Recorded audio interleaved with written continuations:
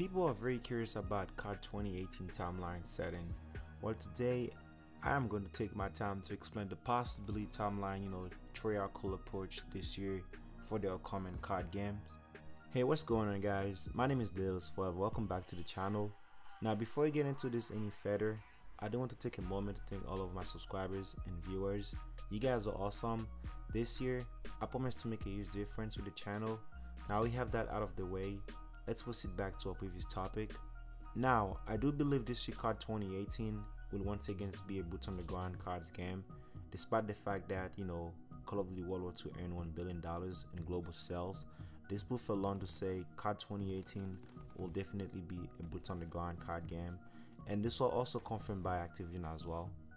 Now, how is this elaborate with COD 2018 timeline setting? Well, recently Treyarch, hopped on Twitter addressing the next Call of Duty games for the first time.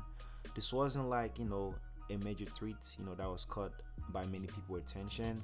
It was more like a low-key type of tweet, between a user and Treyarch. So apparently the user asked Treyarch, what they want on the next Call of Duty game, and Treyarch proceeded and replied back to the user.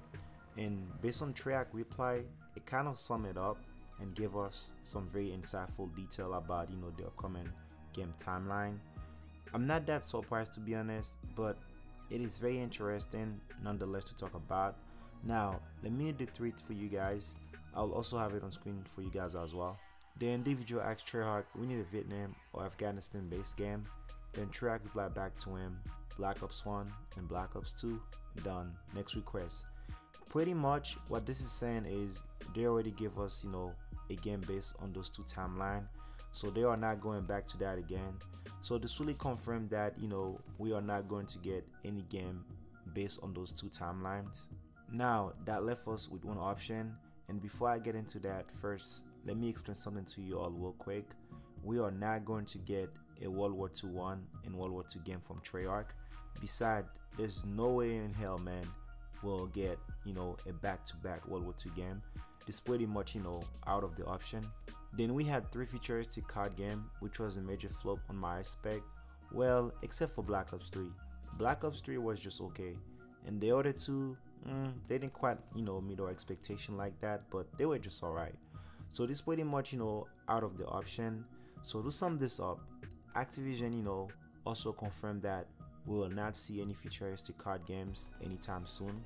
So the only option we have left is a Modern Warfare shooting game, and if you look at it this way, Treyarch has never done a Modern Warfare shooting game, so this will be a great opportunity timeline, for the next COD game, a Modern Warfare Call of Duty game from them. I mean, it's been quite a while now, since we have a Modern Warfare shooting game, so I wouldn't be surprised, if we get something like that from them. So if they don't tend to go back on the past and add in the future, then we are definitely going to see that from them. I mean, there really isn't any other way to put it, to be honest. So there you guys have it. Hopefully you all enjoyed this useful information. Again, this is the WWII. I'll see y'all very soon. Peace out.